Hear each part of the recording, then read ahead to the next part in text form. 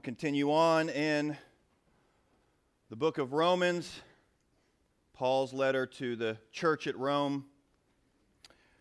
Before we begin this morning, I am going to pray, but I want to remind you and encourage you that last week we talked about how this is kind of a subsection in the book of Romans that we're going through right now from verses 18 really through 32.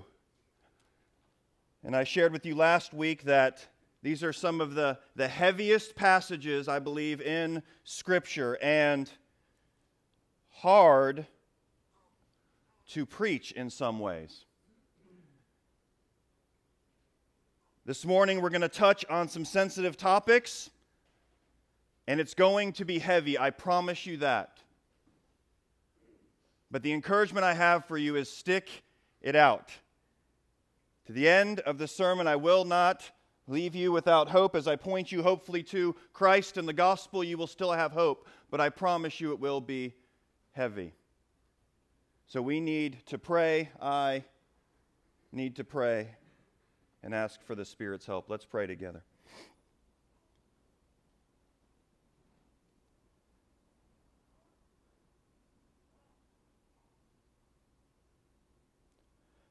Lord, we do echo the song and we say, "How long, O Lord, until you will make things right?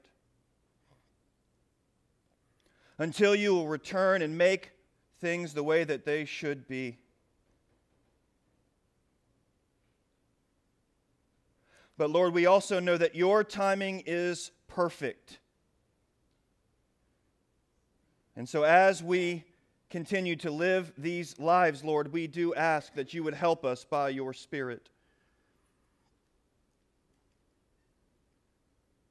I thank you for everybody that's here this morning, Lord. In your providence, I am thankful that you have worked in such a way that they have chosen to come this morning so they could hear this message. And I am praying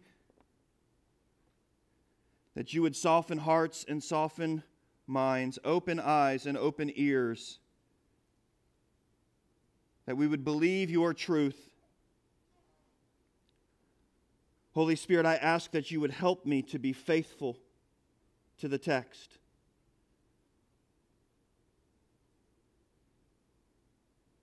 I pray that I would have boldness to preach your truth, and it would be in love.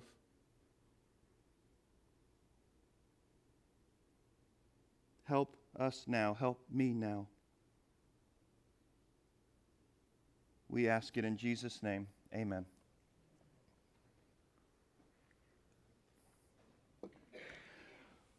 We should finish Romans chapter 1 today and get into chapter 2 next week, Lord willing. Let me remind you quickly the outline of chapter 1. We had Paul's greeting in these first 7 verses where he greets the church at Rome because he's never been to Rome. He didn't plant this church. None of his co-workers planted this church. He knew a few people. We think that this church, again, came out of when we see in the early book of Acts at Pentecost where people came to faith and then went back to their countries. We think that's when the church at Rome started. He wrote to them, and in verses 8 through 15, he said that he longs to go to see them because he wants to impart some gift to them and he wants to be encouraged by them. And we were blown away by the fact that the Apostle Paul needs encouragement from other people. And we need encouragement from one another. Amen? Amen? We need community. He explained that he is a slave to Christ and he is under obligation to preach the gospel. But then in verses 16 and 17, he says he's not ashamed of the gospel, the good news of Jesus. For it was the power of God, and we talked about that word as the dynamite, the explosion that comes. It is the power of God for salvation. And with salvation we talked about, that's everything from justification to our sanctification to where we look more like Jesus to glorification, which is coming one day. He says, I'm not ashamed of it because it's the power of God unto salvation to everybody who would believe, the Jew first, but also the Greek. And he said, in the gospel itself, we see the righteousness of God. We see the holiness of God. We see the love of God. And it is revealed for faith. From faith, for faith, rather. And we got into verse 18, and because of the holiness of God, we see that the wrath of God has been poured out. And we walked through this 2 weeks ago, verses 18 through 20. and talked about how in general revelation, what we see all around it, all people, all times, all places, what we do with our sinful nature is we suppress the truth. And because we suppress the truth, we are without excuse. General revelation is enough to condemn, not enough to save. We need special revelation, which is the preaching of the gospel and the word of God. We then got into 21 through 25. And Paul went into some great detail to show us that we have not given God the glory that He deserves. We have not thanked Him, but instead we have exchanged the glory of God for lies. Every human being. We have all claimed to be wise, but have become fools. We're going to finish the passage today, and now we're going to see the outworking. And as we go through, you're going to see 3 different times where it says God gave them up. And that's all of humanity. So let's read through the text, and then we'll work through it like we do, verse by verse. For those of you who are new, you're probably wondering, why in the world are they going through this? What we do is we preach through books of the Bible, one verse at a time, so we can't avoid things, we can't dodge things, and we have to deal with passages. So in the providence of God, you're here today for this passage. Rejoice. I'm going to read a little bit before our text today. We're really going to be 24 through 32. I'm just going to start up a little bit before that, because it all goes together. Verse 18, for the wrath of God is revealed from heaven against all ungodliness and unrighteousness of men, who by their unrighteousness suppress the truth. For what can be known about God is plain to them, because God has shown it to them. For His invisible attributes, namely His eternal power and divine nature, have been clearly perceived ever since the creation of the world in the things that have been made, so they are without excuse. For although they knew God, they did not honor Him as God or give thanks to Him, but they became futile in their thinking, and their foolish hearts were darkened. Claiming to be wise, they became fools, and exchanged the glory of the immortal God for images resembling mortal man and birds and animals and creeping things. Therefore God gave them up in the lusts of their hearts to impurity, to the dishonoring of their bodies among themselves, because they exchanged the truth about God for a lie, and worshipped and served the creature rather than the Creator, who is blessed forever. Amen. For this reason God gave them up to dishonorable passions, for their women exchanged natural relations for those that are contrary to nature. And the men likewise gave up natural relations with women, and were consumed with passion for one another, men committing shameless acts with men, and receiving in themselves the due penalty for their error. And since they did not see fit to acknowledge God, God gave them up to a debased mind, to do what ought not to be done. They were filled with all manner of unrighteousness, evil, covetousness, malice. They are full of envy, murder, strife, deceit, maliciousness. They are gossips, slanderers, haters of God, insolent, haughty, boastful, inventors of evil, disobedient to parents, foolish, faithless, heartless, ruthless. Though they know God's righteous decree that those who practice such things deserve to die, they not only do them, but give approval to those who practice them. Told you it'd be heavy. But I have some encouragement for you at the end. So let's work through. We're going to start in verse 24. Let's work through the text verse by verse.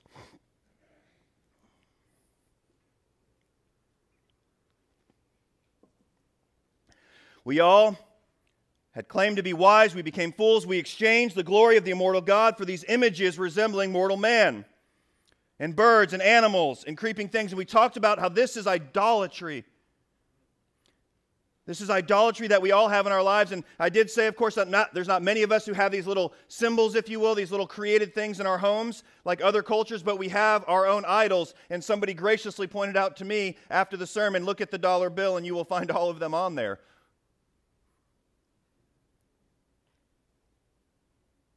Therefore, because of this exchange, therefore, verse 24, God gave them up. This is the first one. God has given us up to dishonorable passions. Well, what does that mean, Paul?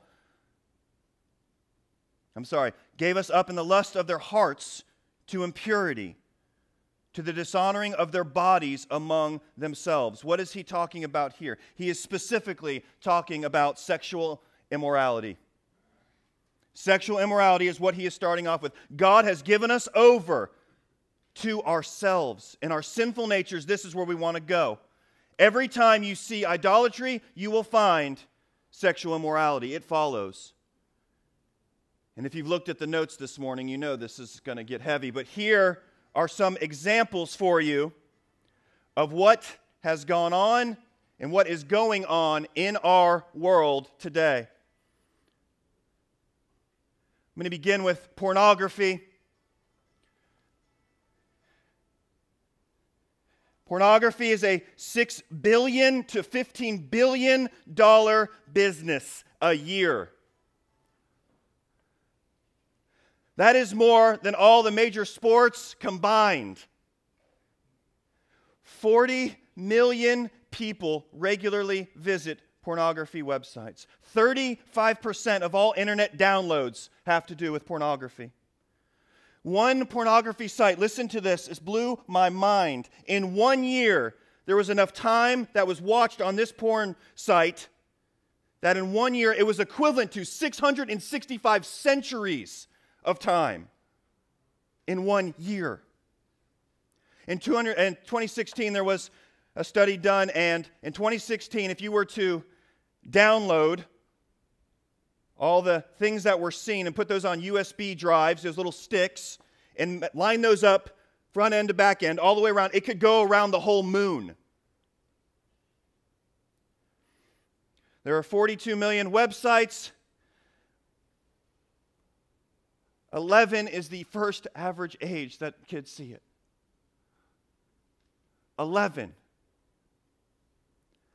68% of church-going men and over 50% of pastors statistically regularly view pornography. And 87% of Christian women have visited or seen pornography. What have we done? Pornography? No. What else is there? Adultery. The statistics say of those who have admitted to committing adultery, 25 to 33% of marriages, adultery takes place. That's of those admitting it, and that is the actual act, not as Jesus talks about going on in the heart. That's adultery is sex when you are married with somebody else. How about premarital sex, fornication? 70% worldwide have sex before marriage, and they're saying that by the age of 44, in the United States in particular, 90%.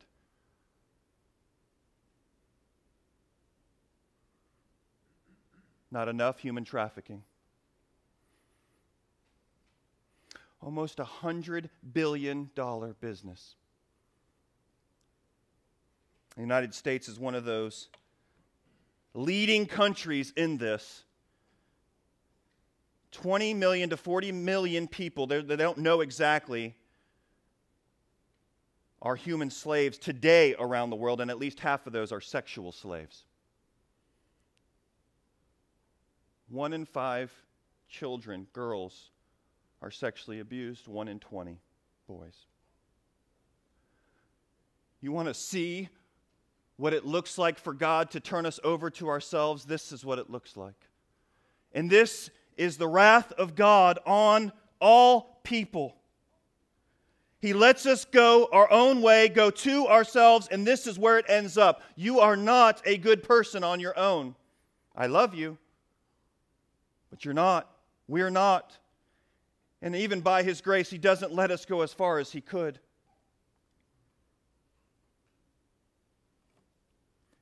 The first thing that He says in verse 24 and 25 is He has given us up to this impurity, the sexual sin that goes on all around, because, verse 25, they exchanged the truth about God for a lie, and we worship and serve the creature rather than the Creator, who is blessed forever. Amen. This is where idolatry takes you.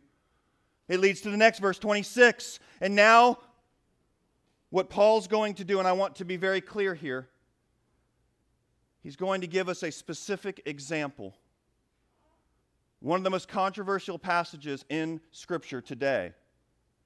But he's going to give us a clear example of what he's talking about, of this exchange that has taken place. The exchange for what is natural, unnatural, worshiping God as we should, worshiping the creature instead. What has happened for all of us internally, he's going to show something right now that we can see with our eyes. For this reason, verse 26, God gave them up to dishonorable passions. For their women exchanged natural relations for those that are contrary to nature. And the men likewise gave up natural relations with women and were consumed with passion for one another, men committing shameless acts with men and receiving in themselves due penalty for their error. The last part there, the due penalty for their error, a lot of debate on what that's talking about. Could either be the due penalty for walking in sin, yes, homosexual sin forever and not repenting of it, but also all sexual sin, all sin. If you do not repent of it, your due error, the due penalty, will be death eternally. In addition, some would argue that this is the sin itself that they're given over to is the due penalty, and some would argue the things that happen in the homosexual atmosphere, the AIDS, other diseases, things like that it could be. It's not clear on what it is. It may be a mixture of all of that. We don't know. But go back to what happens. God gives them up to dishonorable passions. What happens here is God has created male and female. It's how He's created it, and that's how it is supposed to be. That is what is natural. But part of the wrath of God on all of humanity is we run to these other sexual sins, and this sexual sin comes. And so what we have here is, again, the wrath of God poured out on us, but kind of in a passive way, and we run to it ourselves. Not everybody struggles with this, but there are many of you who do. You have same-sex attraction. Let me explain to you that this is not natural. According to the Word of God, it is not natural. And the reason that Paul is pointing it out is to show us. It's something that we see that is not natural, but what it is showing us is the same thing that has happened in every one of our hearts. So he's not just picking on homosexuals here. It's the clearest example of something that we can see where the natural and the unnatural.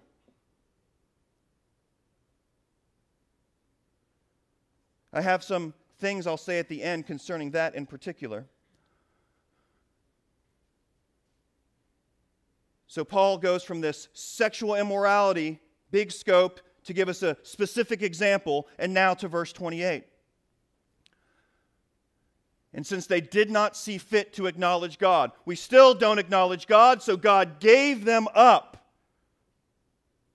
The third one, to a debased mind. In your notes you can see on there's a bunch of words: abandoned mind, a degenerate mind, degraded, wicked, sinful, perverted, criminal, corrupted. That's what that word means. He has given all of us up to this. To do what ought not to be done. And now, if you think that the first two sections didn't apply to you, if you have no sexual sin in your life and you don't struggle with homosexual things, Paul's going to go ahead and cover you right now. Here we go. And again, me too. Let's go. They were filled. Stop right there. Filled. You, before Christ, were filled with this. It's still there in your sinful nature, battling, but filled with this. Look at this. Filled with all manner of unrighteousness. Oh, no, you're a good person. You should follow your heart. Not if you're filled with all manner of unrighteousness, evil, covetousness, and malice. Just picking one of those out, covetousness. Oh my goodness, how often do we look around and we are not satisfied with what we have and we want what others have? Whether it's their stuff or their spouse or whatever it is, we're not content. Continuing on, they are full of envy, murder. You go, I don't murder. Read the book of James. You hate people, you murder. If you have hatred in your heart, you are a murderer. Strife, Look around, there's conflict everywhere. Look in your life, there's conflict with other people. Deceit, maliciousness. Well, those are real serious ones. Don't worry, Paul says, I got more for you. Gossips. Why do we overlook this sin? Why will we focus on homosexuality? Make sure we speak out against that. But Paul here is saying, oh yeah, debased mind also means gossips. Slanderers. How often do you slander on social media? You don't even know the truth of what you're posting or forwarding. We do this. Haters of God, insolent, haughty, pride, boastful, inventors of evil. And look at this for you who are younger, but guess what? Some of you are older and you still have parents. Disobedient to parents. The way you treat your parents shows what you think about God and if you have been renewed inside or not. You look at our culture. We do not love and honor our parents well. We're foolish, we're faithless, we're heartless, and we're ruthless. Do you find yourself on the list? If not, read it again. God gives us over, and Lord, what have we done? And then here's what happens, verse 32. Listen carefully. Here's what happens, verse 32. We do these things, and there was a time, even in this culture, where there were some things were taboo. You might do them, but you certainly didn't talk about them, and you didn't flaunt it, whatever it is. But then, as God gives us over, and a culture continues to go, here's what happens. Verse 32, though they know God's righteous decree that those who practice such things deserve to die. God is holy, we are not. If you do any of these, even once, you deserve to die, because if you break one, you break them all. They not only do them, but they give approval to those who do them. And then I'm going to tell you what happens next. They give approval, and then it becomes celebrated. It becomes celebrated, and then what happens is you go around and everybody has to agree, and everybody has to be tolerant, and everybody has to celebrate it. And then where it goes to after that is if you will not celebrate it, we will attack you. And everything gets flipped upside down. And that's what Paul has been saying. The natural things are now unnatural.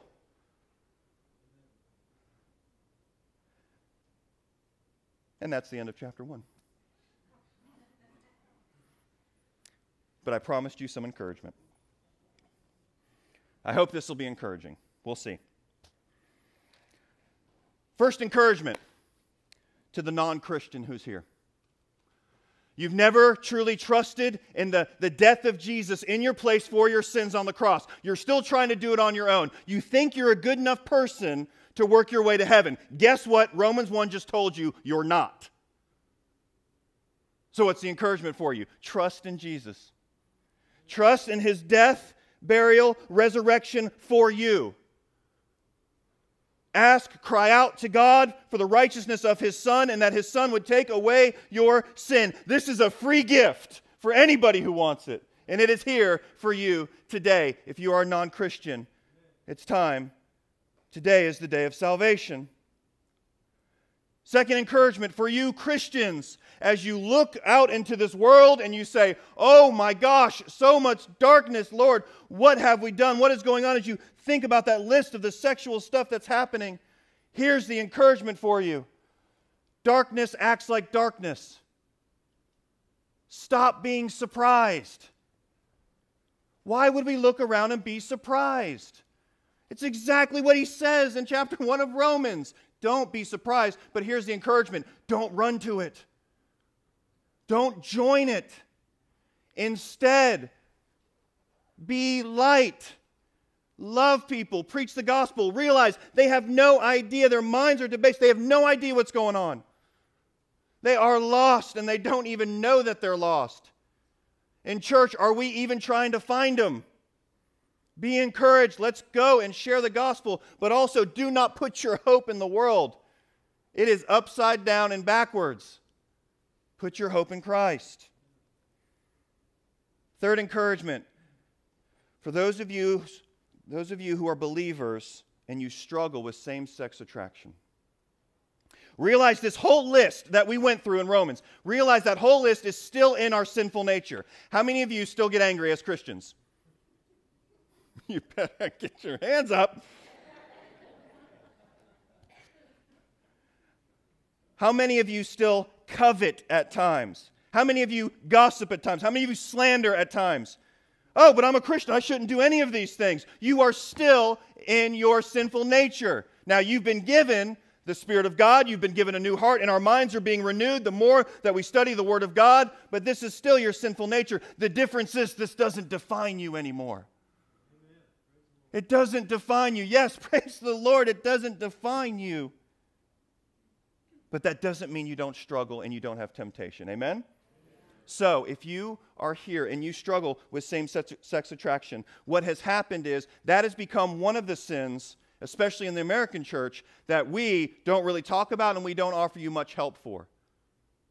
What I want to say to you is realize the fact that you still struggle is unnatural, and it is a part of the wrath of God on all of us. And then for you in particular, that is part of your struggle. Just like me, I struggle with pride. Some of you struggle with anger or greed or whatever it is. This is part of your struggle in your sinful nature. God may take it away from you in this life, or He may not. But I promise you this, just like every other struggle we have, here's what He's doing with it. He is conforming you to the image of His Son through it. Be encouraged, brother or sister who struggles with this. Do not give in to it. Your battle is the same as our battle. It's just slightly focused on something else. So I have 3 verses for you, brother or sister who struggles with this, but also this applies to all of us. Realize, again, that this is unnatural. All these things are unnatural to how it should be. So here's what Jesus says in Luke 9, 23 through 25. And He said to all of them, if any of you would come after me, let him deny himself, take up his cross daily, and what? Follow me. For whoever would save his life will lose it, but whoever loses his life for my sake will save it. For what does it profit a man if he gains the whole world and forfeits his soul? Brother or sister who's struggling with same-sex attraction, here's what I would say. Die to yourself, deny yourself through the Holy Spirit, and follow Jesus. Well, what if, doesn't He want me to be happy? Listen, He wants you to be holy. He wants you to look like His Son. And this might be what He's given you to do that. I don't know. But I promise you He was working it for your good and His glory. Being single ain't that bad, too. Jesus was. Paul was. If that's what God has for you, then His grace will be sufficient for you. Another verse for you. Colossians 3, 1 through 4. If then you have been raised with Christ, seek the things that are above, where Christ is, seated at the right hand of God. This is for you that struggles with this. This is for all of us. Seek what is above. Set your minds on things that are above, not on things that are on the earth. For you have, what's that word say? You have what? Died. Your life is hidden with Christ. Your sexuality does not define you. Christ is where your identity is. This is true for all of us. When Christ, who is your life, appears, then you will also appear with Him in glory. Romans 12, 1 and 2. How do I do this, Lord? What do I do? I appeal to you, therefore, brothers, by the mercies of God, to present your bodies as a living sacrifice. This goes with the same-sex attraction. This goes with all of us with this sexual sin. By the mercies of God, present your bodies as a living sacrifice, holy and acceptable to God, which is your spiritual worship. It is your worship. Do not be conformed to this world. Don't go along with what the world is doing. It's not right. But be transformed by the renewal of your mind, that by testing you may discern what is the will of God, what is good, acceptable, and perfect. Brother or sister, realize this is a struggle that God has allowed in your life, but it's to conform you to the image of His Son. Which leads to encouragement for Christians as they interact with believing and non-believing people that have same-sex attraction. For you, if you don't struggle with this, here's some hints for you or some encouragements as you interact with those who struggle. You don't say it's okay to have a homosexual relationship or lifestyle because the Bible doesn't say it's okay. But what you do say is Jesus is better. Jesus is better. And you understand that that sin gets you to the same place as every other sin. The difference in this passage of why Paul's using it is because it shows us the unnatural ways that have happened in all of our hearts.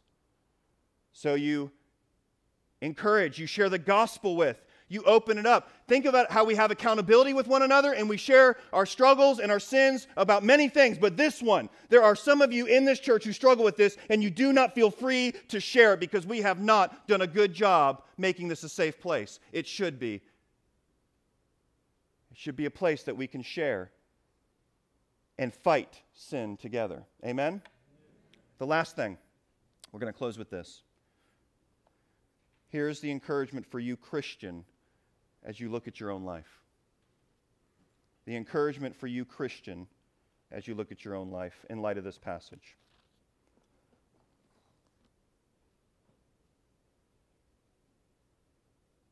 It's going to be a few months before we get to Romans chapter 8.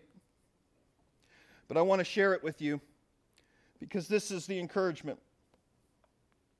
Everything is under the wrath of God because of our sin. All of creation. But let me start with Romans 8, verse 1. Listen carefully to me, Christian. There is therefore now no condemnation for those who are in Christ Jesus. For the law of the Spirit of life has set you free in Christ Jesus from the law of sin and death.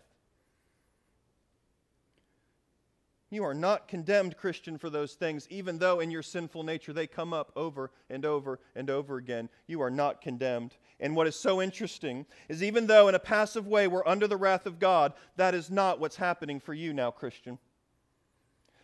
Chapter 1 talks about the wrath of God, no question. But what's so interesting for you, Christian, who has come to faith, listen carefully. Every one of those sins that you see on there that you struggle with, everything from that to cancer, to coronavirus, to stubbing your toe, to pranks that are pulled on you at your house by wild kids.